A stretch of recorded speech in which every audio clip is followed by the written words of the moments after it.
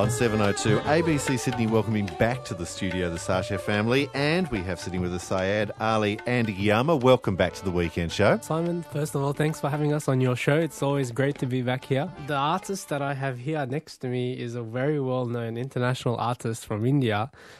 His name is Mr. Sangeet Mishra. Welcome to the program. Yeah. Thank you. And the instrument that he is playing and has been playing for, a very long time is known as the sarangi, which is a bird instrument. Mm-hmm. And it is mostly, recognized as one of the most oldest instruments in India. And this particular one that he's playing, this is about 100 years old. Wow. And he's the fifth generation of sarangi players in his family. To just describe it, and we'll put a photo up on the web, it looks like a compact sort of violin guitar, but square, with four large pegs. How many strings are there? 39 string. How many strings? 39 string. 39 strings. Synthetic, and 3 is the leather one, main string.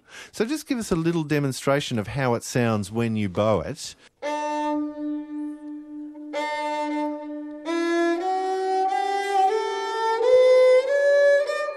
Now, the fascinating thing to me is that rather than pressing down on the strings like you would on a guitar or a violin, you're using that area between the fingernail and the knuckle. So just demonstrate how you can get that sliding sound.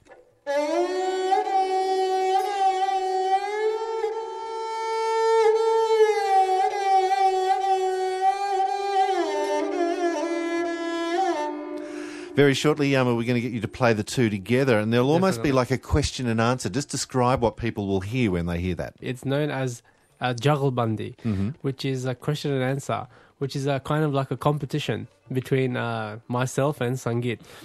or I should say, our instruments are competing. Basically, we're playing a set rhythmic cycle known as Tintal, which is 16 beats, and we are improvising on that. But in between that, we'll be doing a question and answer. So he might be asking me, like, how are you? And I'll respond to him, I'm good, thank you. And then he will say, what are you doing today? And I'll say, I'm here in Simon's recording studio. One of the things that I gathered very much from the concert I saw a couple of weekends ago was the respect from the Afghan community at two young people keeping alive these traditions. Why is that so important? Why did I see that respect? Well, because we're living so far away from from Afghanistan, from our country, and also because our music, the music that we play is used in all that subcontinent. So Afghanistan, India, Pakistan, Bangladesh. Sangeet, when you were growing up, were you always going to play the sarangi, or did you want to be a computer programmer? Or No. I keep my tradition. It's my tradition in India, my family tradition, to play sarangi such a long generation. So I want to be a professional. When you have just come back, Yama, from 2 months in India? Yes, I was in 2 months in India, Bombay. I was there on a scholarship from the Australian Arts Council, the Australian government, which, obviously they supported me heaps to go there and study my music further. So take me through this 2 months in India, some highlights. What was it like? Well, highlights were, obviously, I was there studying with one of the greatest masters of this instrument, the great Zakir Hussain, and his brother Fazil Qureshi, which I was fortunate to perform with in August here. And I travelled all over. I went to Bangalore for concerts. I went to Benares, which I was playing with Sangeet, just near the Ganga River, which is a very holy place and very famous river. So, we were performing there. Just give a little demonstration of the tabla so people can spot that in there, particularly the way the skin moves and you can affect tonal qualities. Yeah, sure. Well, tabla is a two-piece drum, and the left hand, which I'm playing, is known as the tabla, and the right hand is known as the baya.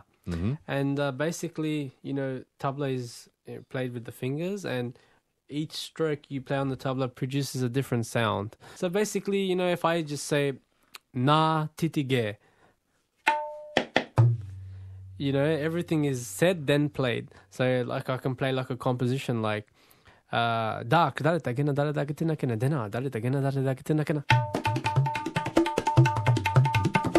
with the baya, with the use of my palm and pressing the skin, I can play different notes.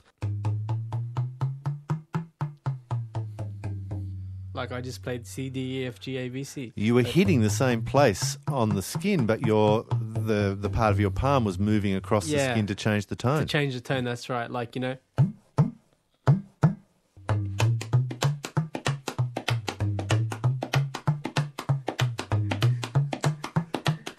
It's been great to have you all in the studio. We're going to hear you join back with the music. If you'd like to get in contact with the Sarshars for any reason, the MySpace is just put Sash Studio, S-A-S-H Studio, into MySpace, and a website which is sometimes up called sashstudio.com. But for the moment, to all the Sarshars and to our special guest, Sangrit Mishra, thanks for joining us on the weekend. Thank you for having us, Simon. Thank you very much.